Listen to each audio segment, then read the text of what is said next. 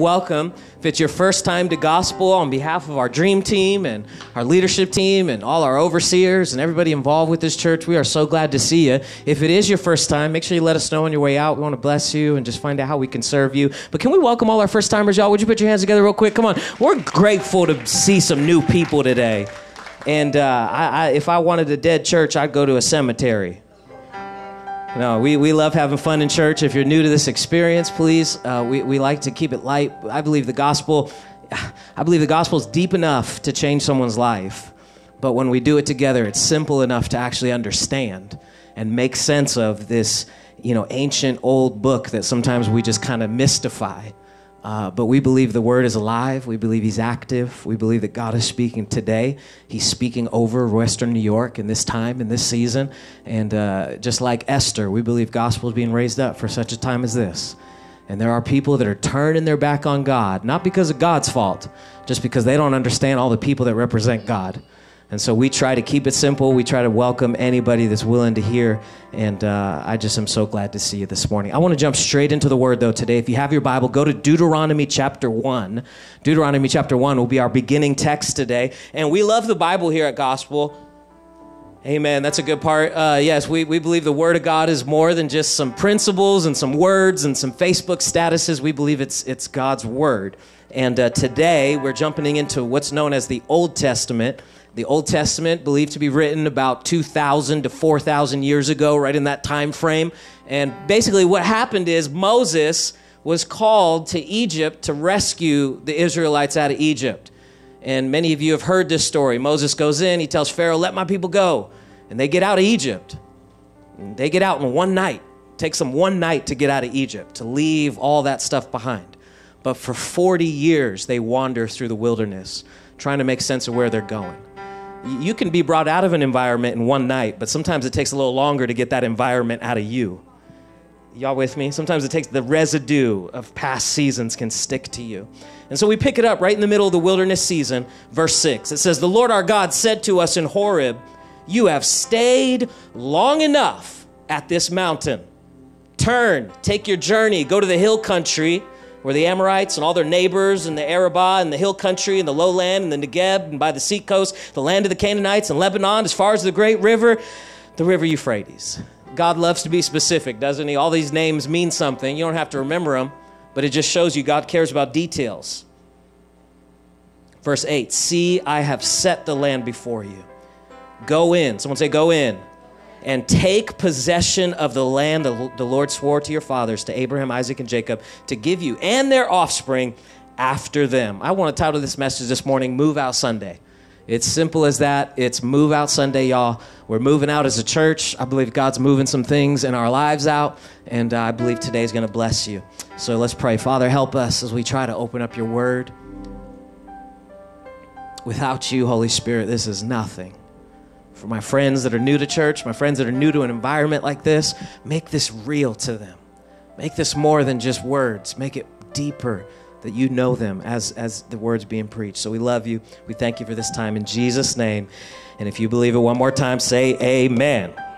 Amen, amen. Turn to someone next to you and say, I'm moving out. I'm moving out. I'm moving out. Billy's song. Come on. Thanks, brother. Anybody here watch a lot of Netflix?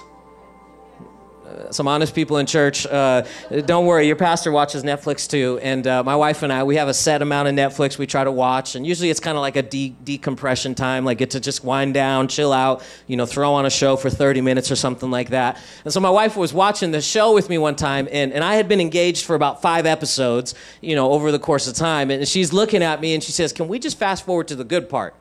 And I said, well, this is kind of a lame episode. I guess we get to the end because I just want to see what this prosecutor's going to do. And I was explaining the story and stuff. And so we just kind of grabbed it and kind of fast forwarded to the end and got to the last scene of the thing. And I said, wow, what if every show was like that? I just got to the good parts. And I didn't have to sit there for weeks and weeks at a time and engage in this show. And it just kind of hit me as we were watching that show. I have a tendency to do that in life sometimes. I have a tendency to want to just speed up to the good parts, to just kind of push past the things that are taking time. Have you ever been impatient before? You ever felt like God has spoken to you about something, or maybe a job offer, or some sort of manager in your life said, hey, we're going to lead you to this position eventually, and after a while you just get tired of waiting? Am I the only one? I feel like in life, that is the everyday challenge we are faced with. Are we going to be good with waiting, or are we going to be bad with waiting? Are we going to get frustrated when we wait, or are we going to look for joy and moments of opportunity in our waiting? It's like we want to wait sometimes a little too long, and then God finally does it, and it's almost as if we're not ready. So I want to fast forward to the good parts. What about pausing the good parts? You ever been in a season in your life where you're like, man, if we could just stay right here, like if my kids could not grow up anymore, if my salary couldn't get cut, if these new mandates didn't come in, come on, somebody, all this kind of stuff, like if we could just pause right here, things would be great. I've noticed that when we enjoy certain seasons of God's goodness, it's to prepare us for things that are ahead. God is not interested in just blessing us just to bless us. This isn't a bless you club. This isn't come to gospel church where you're blessed and everything else is not blessed. No, God blesses us, and then he gets us to move on so that we can be used for his glory. Someone say amen. Why don't we move on, though? Here's 3 quick reasons why I think we don't move on in life. There's too much time or money or resources invested in here where we're at. So a lot of people will say, I don't want to move on because I've already taken this many classes, or I've already invested this much time in the relationship, or I've already given this much money to this thing that I'm not leaving. I got what I need here. Secondly, a lot of people don't move to there because happiness is associated with here. Does this make sense? So I find joy and happiness because I'm here, and I tell myself here is what gives me happiness. And so when God shows us there, we're like, but I'm happy here. Or third, comfort is found in the potential of here. It's not good, but it could be there. You ever been in a relationship before and you're like, I can fix them. It's not really what I deserve, but if I invest enough time in it, I can probably turn it around. And we find comfort in the potential. I know I'm stepping on toes. Some of y'all are looking at me like, why are you going there, Bishop? Come on, Bishop. I'm telling you, there is something about here that the devil loves to get us comfortable with here. And I don't know. I think God's done some great things here. As a church, I look at here as this place. God's done some amazing things here. God has restored families here. God is building marriages here. God has healed people. We've seen backs healed here. We've seen kids that never stepped foot in a church, never want to go to church, actually want to be a part of helping at the church now. Like, we've seen miracles here. But sometimes here is just to prepare us for there. What you thought was a breakup in your past relationships was actually a blessing because it was preparing you for the person you were meant to be with. That job you thought was a waste of time, it had given you the skills to prepare you for where you were going. In the wilderness, Moses and the children of Israel, the Bible says in verse 6, they were at Horeb, which was this big mountain, and apparently they had spent a lot of time at this mountain. I know this because God speaks in verse 6 and says, you have stayed at this mountain long enough.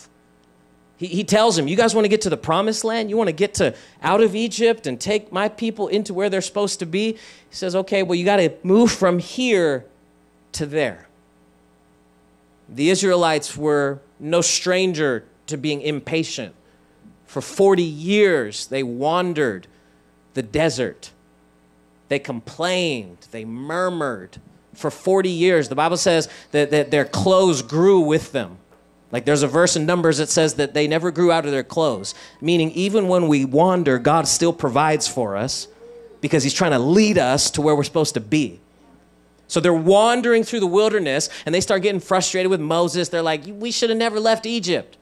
We had cucumbers in Egypt. We had fruit and vegetables in Egypt. And you got to watch out for those people, because there's some people that as you're moving forward, they will remind you of the past season.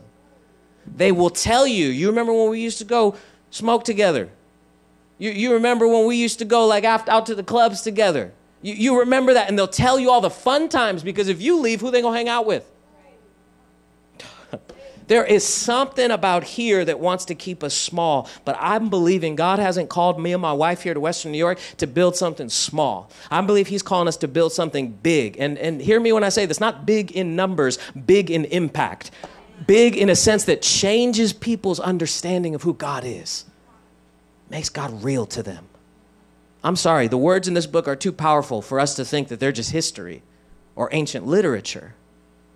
God, I believe, is moving us from here to there because he's preparing us. So let me give you a few thoughts, reminders, if you will, as you are moving forward. You see these carts over here. These were, we purchased these for the movie theater. And so our teams every week are going to load up all our equipment, take it off the trailer, put it into the movie theater. And so I found out about a company. They custom make them for churches. They work with churches. We got a bunch of them. So I told two of our guys, I said, hey, we're going to drive down to North Carolina, pick these carts up, and then we're going to come right back. And I remember it was 20-something hours I was in the car with two of our guys. Listen, you don't really like somebody until you can hang out in a car with them for 22 hours. Can I hear an amen? I'll go even farther than this. You're not even married to your spouse until you can sit in a car with them for a long amount of time. And I remember we were going, and the carts are 72 inches and 0.3 inches or something like that. And so I'm driving. I lean over to Dave. I go, how tall is this trailer? He goes, it's 72 inches. And in my head, I'm like, 72 inches. Should I tell him it's actually 72.3? We'll be fine. We'll be fine. It'll fit. I'm just like, it'll fit. Sure enough, y'all, 10 hours to get there. We load them in. They don't clear the trailer. And so Dave, of course, these guys are like, handyman. I'm like, let's get a latte. They're like, let me get a saw real quick. They cut this thing open, you know what I mean? Pushed it in. And all I kept telling myself as we were hitting the top of that thing, I was like, you know what? We're just going to keep moving forward. Things might not go exactly as we want. We're going to keep moving forward, keep pushing ahead. Sometimes we give our mistakes too much credit, and we don't give God enough opportunity. Sometimes we give our mistakes too much credit. We say, well, I messed up, so that means everything is over. And we don't give God enough opportunity to still do something. So 3 reminders. You don't need to hear anything new today. You just need to be reminded of some things that are true. So 3 things to be reminded of. Number 1, when God blesses us, kind of alluded to it a second ago, he blesses us to go bless others. God blesses us to go bless others. Stephen Furtick says, God doesn't just want to get something to you, he wants to get something through you. He says God doesn't just give us stuff to give it to us, he gives it so that it'll flow through us into the lives of people that need him. Verse 6 again, it says, the Lord God said to us in Horeb, you have stayed long enough at this mountain. In other words, I'm not just going to be with you for you. I need to get you from where you are to go to others that are in need of you. Church is more than an individual experience. We will cater it for an individual experience. Like we have individuals that don't want to be touched during the COVID pandemic. So if you don't want to be touched, grab one of those red stickers, put it right on your chest. I promise you, no one on our team will touch you because we want to serve you. We want to make sure you feel comfortable when you come. Not everyone's like that. That's cool. So we will try to give an individual experience, but church is not an individual experience. It's a collective agreement that the higher power, that is God, is the one that is in control. And when we come together, we look to him. God's calling us to look beyond church attendance and church consumerism. He's looking for us to be the church and to be okay with encountering him on a Sunday and then seeing him move in other people's lives throughout the week. Is it making sense? Can I demonstrate this with another passage of Scripture? Matthew chapter 17. I want to show you a quick story, and I'll show you that God's blessing us to go bless others. It says, after 6 days, Jesus took with him Peter and James and John, his brother, so 3 guys, and led them up to a high mountain by themselves. And he was transfigured before them. So in other words, they get up to this mountaintop, and he shines like the sun, just bright as can be. They're just blinded almost by him. And his clothes became white as light, verse 3. And behold, there appeared to him Moses and Elijah talking with him. I wish I could give you more on Moses and Elijah and why they're there and what that represents. Go to verse 4, please. And verse 4 says, and Peter said to Jesus, Lord, it's good that we're here on top of this mountain. We're encountering you. I see Moses and Elijah. Obviously, God's doing something. It's good that we're here. If you wish, I will make 3 tents, one for you, one for Moses, one for Elijah. Peter had this awesome moment, and then he says, well, let's just stay here on the mountain. Why the tents? The Jewish Feast of Tabernacles was a reminder. Every year, Jewish people celebrate this. It was a reminder that while Israel was in the wilderness, they built these booths, tents, and they were covered by God. So to this day, like you go into like Hasidic Jew communities in New York City, you'll see them on the balconies. People build these little huts every time because the Jewish Feast of Tabernacles represents that season. Peter says, let's just stay here and celebrate. And eventually God speaks and tells him, no, I need you to go back down the mountain. Here's why. Because if God speaks to you in a mountain season, it's to use you in someone else's valley season. I'm on the mountaintop. Everything's great on the mountaintop. Peter heard from God. Everything's great. You ever just kind of want to be your own Christian? Let me listen to my own music and just God bless me. And, I remember praying when I would be driving around the desert where we're from, and I would pray, God, I just want you to use me. I just want you to send me people that need you. And then all these troubled youth would show up at our church, like gang members and like drug addicts. And I'd be sitting there like, what? Could you send me something easier? Because when we ask God, he's going to use us. He's going to use us. It's not for you to be in the mountain season to hear it yourself. It's because he wants to use you in someone else's valley season. Secondly, God has a place set apart for us. I want to encourage you today. This is good news. No matter which season you've been in, God has a plan for your life. I've heard preachers say this to me for years. I was like, how so? And I thought it was this glamorous plan. No, just know, God the Creator cares enough to even have a plan for you. Jeremiah 29 says, I know the plans I have for you. Plans not to harm you, but plans to prosper you. Look at verse 7 of Deuteronomy 1 again. Turn, take your journey, go to the hill country, the Ammonites, their neighbors, Arabah, the hill country, the lowland, Negeb, the seacoast, the Canaanites, Lebanon, as far as the great river, the far as the river Euphrates. God has specifically set apart these details for Israel. And he says, I'm not just giving you some promised land. He's saying, I'm giving you the specific area, the specific territory. There is something for you that he has specifically. I can prove it. Look at John 14. Jesus speaking to his disciples, same concept. They're all scared. They're worried. The world is falling apart. They're worried that Jesus is going to get arrested. Something's going to happen. Stuff is changing. And he says, do not let your hearts be troubled. You believe in God, right? Believe also in me. My Father's house has many rooms. If that were not so, would I have told you that I go to prepare a place for you? And if I go to prepare a place for you, I will come back, take you to be with me, that you may also be where I am. And you know the way to the place where I am going. Notice the specificity of Jesus. He says, I have a place I'm going to go prepare for you. So as you move on, as you let go of past seasons, it's not to be hurt and have trauma and live in that hurt forever. It's because there's something prepared for you over there. As a church planner, I've had the experience of meeting so many individuals that were a part of other churches. We have former pastors in our community. We have people that were part of big churches, small churches. We have people that hate church, people that love church. We have people that have questions about church, people that know the kind of church they want to be in. Like, we have people across the board.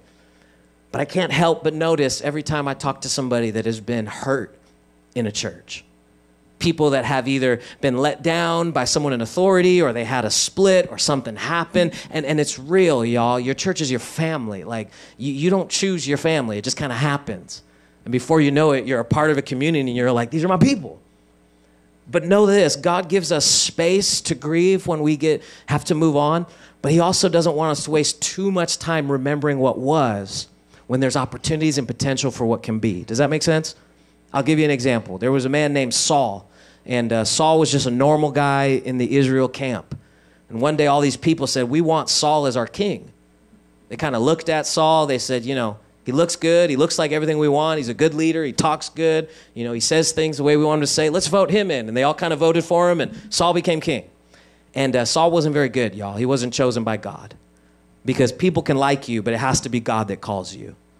Someone say amen. We're not doing this for popularity. I'm not a preacher for popularity. I remember preaching in youth group, and then I used to have couples would be breaking up after church, and boyfriends would be coming trying to fight me and stuff, talking about, why are you telling my girl to break up? I was like, I just preached the gospel, man. I didn't do anything else, But like, it just happens. There's that thing. And so Samuel was the one that chose Saul, and the Bible says Samuel got depressed about Saul. He says, Saul messed up, and I chose him. I voted for him. It didn't go as I planned. Everything's going like this. It's just, what the heck is happening here? There's confusion. Everyone's frustrated. And then the Bible says in verse 1, the Lord said to Samuel, how long will you grieve over Saul?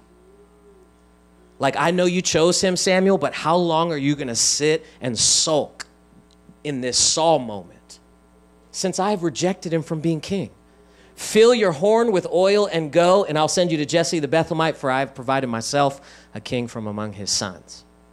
I want you to notice this. When Samuel anointed Saul, he would have poured out this ram's horn with oil. And in those days, if you were going to get anointed as king, they would put you in front of everybody, and they would pour oil on you, and it was a representation of the unity amongst the people, and it's this whole teaching. And so Samuel wasted his oil on Saul, and now the Bible says his horn is empty. And the longer that Samuel grieved, the longer his horn stays empty. The moment that he recognized, wait, there's somebody else waiting for me. David is over there, and he's going to get anointed. The longer Samuel stayed here, the longer David had to wait over there. See, when we don't move on in certain seasons in life, there's people waiting for us in the next season that have to wait longer. I remember contemplating, should we move from California to New York? And we just had these ups and downs and emotions and all over the place, and people didn't like it over there, and they were asking, and some people were for it, some people weren't, and I had all this stuff in me, and the only thing that kept me recognizing this was God was all y'all. Because I knew there's people waiting. Well, what do you mean? You're going to leave all this? You're going to do all this? I just see people waiting. I see a couple that tried to start a church in the movie theater before. I see a pastor that was a part of a church, that was a part of the glory of God hitting this region, that then split. I see a couple that hasn't been to church in years because of the pandemic, and they never thought they would go to church again. I see a young man who watches Stephen Furtick online right down the street and said, there'll never be a church like this in Western New York. There was people waiting on the other side. Here's my question to you. Who's waiting on the other side of your obedience? Which family member's just waiting for that text? Which coworker's just waiting for that apology? Which person is just waiting? I don't know what it is, but the obedience is connected to somebody else. As we move forward as a church, may we never forget there's people waiting on the other side. As I close, not only does God bless us to bless others, not only does a place set apart for us, but number 3, God's promise is generational. God's promise is generational. We are going to pray at the end of the service, and today our team is taking some time to pack everything up. I think we're going to have some food come in and just kind of hang out. So I want to be a little short to give some space for our dream teamers just to kind of get built up. But let me close this out with this idea. When God speaks something over you and says it's time to move on, it's not just because it's about you. God speaks generationally. So your family before you, your parents, they might not have been the most religious, or they might have been super religious. All the words that have been spoken over your family are connected. How do I know this? Because God identifies himself in the Bible as the God of Abraham, Isaac, and Jacob. Throughout the Old Testament, he would reveal himself, and he would say, I am the God of Abraham, Isaac, and Jacob.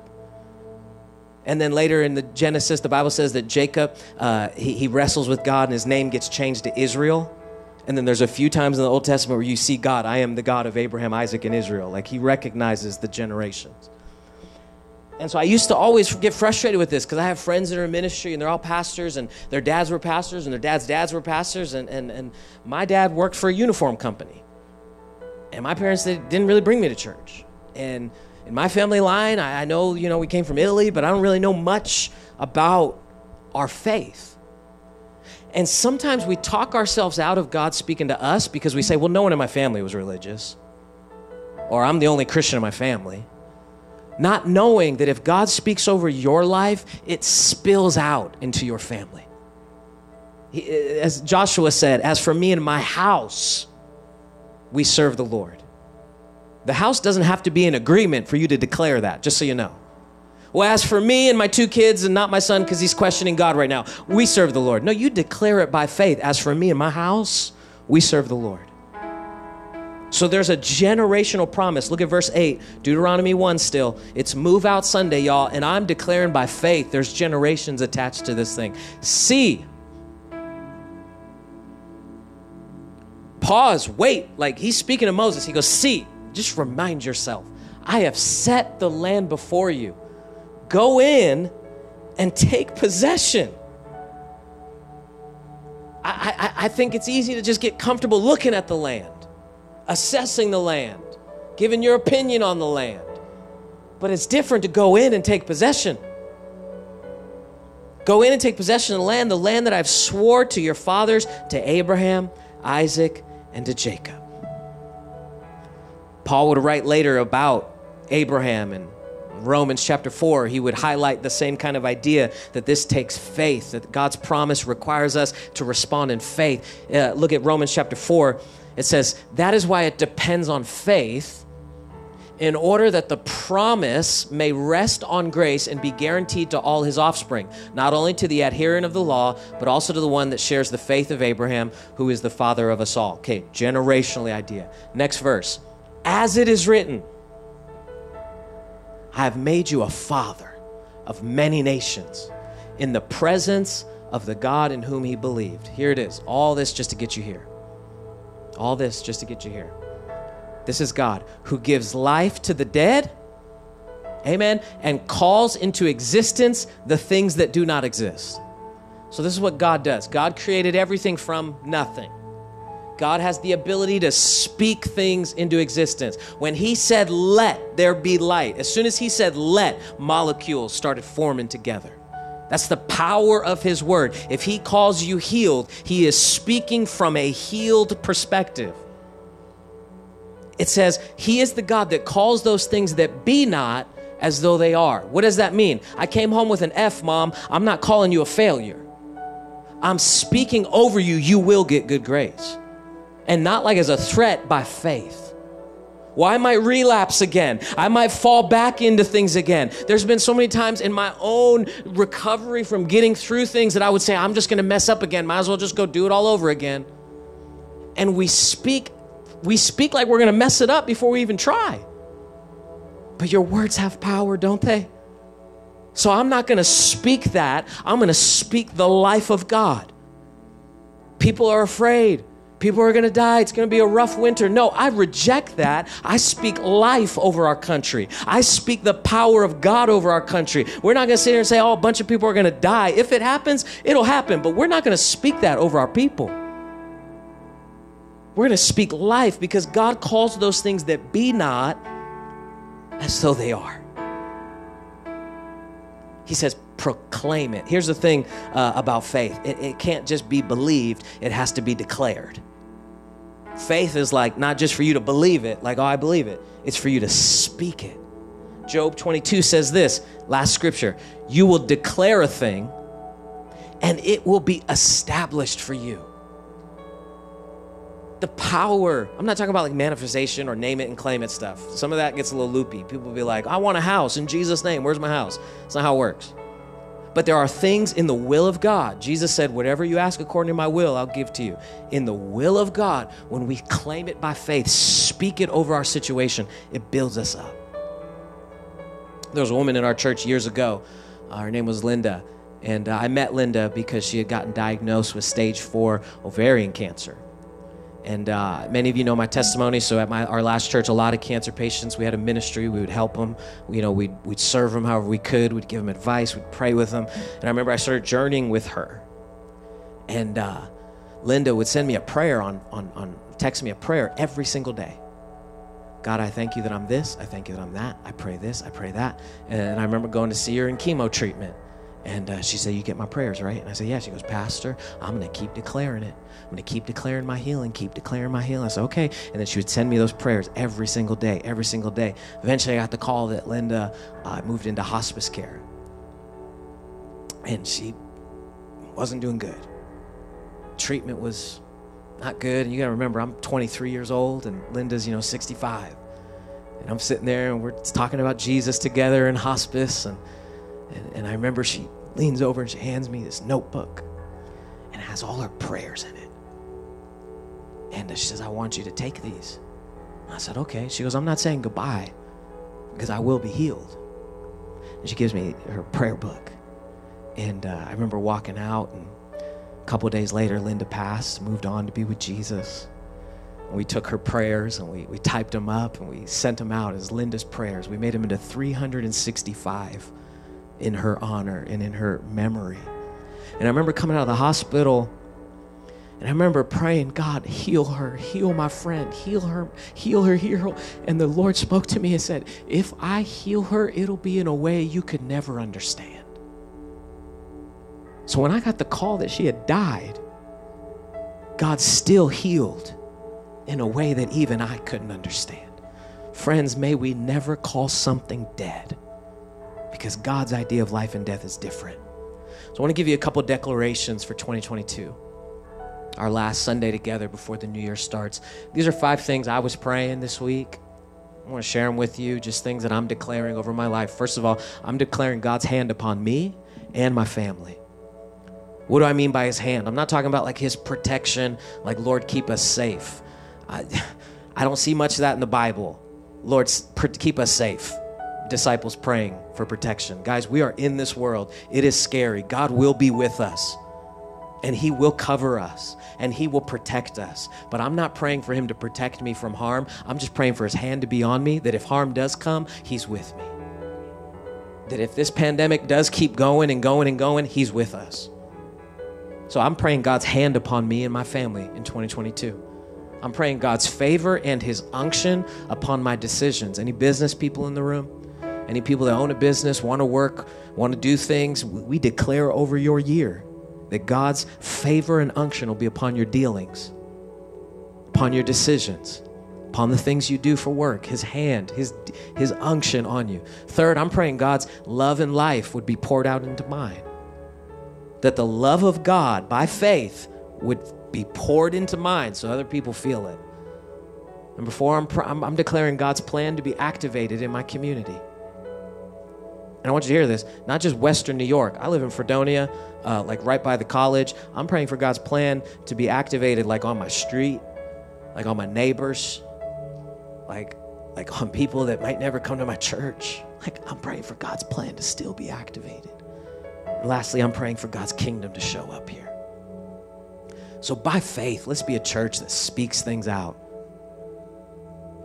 Drug addicts are going to come to our church. They're not drug addicts. They're children of God. Well, homosexuals are going to come to our church. We don't declare that by faith. They're children of God. Well, people that hate church, no, we declare by faith they're children of God. Let's get into their lives. Let's work through discipleship, and we'll get there when we get there. But let's not be a church that assesses and analyzes. Let's be a church that loves and accepts and welcomes people. Because if you speak life into somebody long enough, life will show up. Amen. So I want to speak some life into yours tonight, this morning. Tonight. I'm just ready to move out, y'all. I'm so excited. I'm so excited to pack this trailer and just be done. I want to speak some life into the room. Because you're not what people have called you. You're not what people think about you. You are who God says you are. You are the apple of his eye. You are highly beloved. He's thinking about you. If he had a wallet, your picture would be in it. There's something about recognizing his love, not as a license to sin, too. Some people hear this and they're like, oh yeah, gospel's one of those do whatever you want churches. I'm like, no, guys, come on. No, the love of God comes in and then it changes things through relationship. And so, Father, by faith, I speak over our people today that we would be a house that always walks in the things of God, that our steps would be ordered of you, that our mindset would look and feel and think like you, that our hands would go where you reach, our feet would go where you walk. Today, God, we declare by faith we are your people. And 2021 brought a lot of things, but right now we declare God's hand upon every person in this room for 2022. We declare God's hand over their family, God's favor over their dealings, love and life into theirs. We pray plans would be activated in neighborhoods, on street corners, in cul-de-sacs, and we pray your kingdom would show up in Western New York.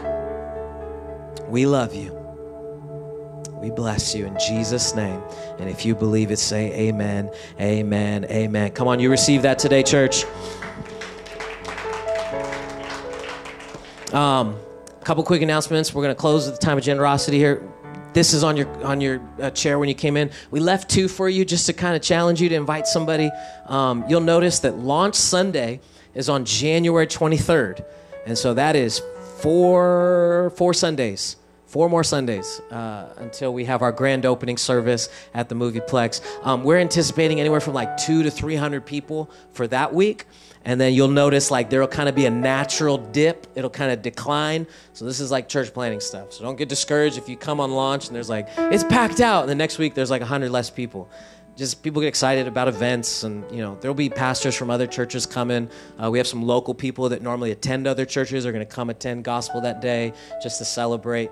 But I want to invite you to come next Sunday. We're going to be there the 2nd, the 9th, and the 16th. We're going to set up. We're going to have worship. There'll be a message. We'll do breakdown. Kids is going to be open. I'm just going to ask you to give us a little grace the next 2 Sundays. We might be like 10 minutes late, or like a screen might not be working. We want to give a few weeks to get it right. But I do want to invite you for that, and it'll be awesome. And then secondly, I want to pray for our time of generosity, and I'll dismiss. We've had a lot of people ask us about equipment. We're pretty much done buying stuff. We had an idea of what we wanted to spend on our launch. We came in about $30,000 less than that. So we're starting with money and savings. We're starting thinking about this next year. You'll get to meet some of our overseers. My board members are going to be here at launch, and so they'll give some updates to our teams and just to bring you guys in. Like once we launch, it'll feel like a weight's been lifted. Because things are moving forward. So I want to thank you for your generosity. If it's your first time, don't feel pressured to give. We never want to ask you for money. We just want to ask you to God. We want you to ask God what you think that means. Sometimes God is like, give $5 to me. Sometimes he's like, give 500. Sometimes he's, I don't think I've ever given $5,000. I'm not ready for that. Mine, in Jesus' name, help me, Lord. But he will speak to you. I'm rambling, y'all. Help me out. He will speak to you. I'll say that. All that to say, he'll speak to you. It's not about how much you give. It's how open your heart is when you give. On your way out today, you'll see some volunteers with a bucket. Feel free to drop it in. If you got questions about my message, questions about our experience, feel free to come up after. If you need prayer, there's always people up front ready to pray for you. But thank you for being a part of this season at Gospel. We'll look back on our 1-year anniversary, and you'll see images of this warehouse, and some of y'all that are still there will look and say, I was there. I was there. So thank you for being a part of the ground floor. Let's pray one more time. I like to keep former Catholics on their feet. Just stand, say amen, do this, do that. Here we go. Let's pray again. I'm sorry, y'all. I need some coffee. Father, we love you. No disrespect to Catholics. We love them. Father, we love you. Thank you so much for what you've done in this season of our church. Oh, God, bring us closer. Bring us further. We're ready to move on. Where there is a hesitation to move, speak to us and get us to move. Thank you for this time of generosity. Bless the people as they give. Those that aren't given today, just start tickling some interest in them. Just not for the church, but so their joy can be fulfilled. So we love you. We bless you in Jesus' name. And everybody said amen and amen. We love you guys. Have a great Sunday. Go Bills. And remember, next week at the theater, we will see you on the 2nd. Be blessed, everybody.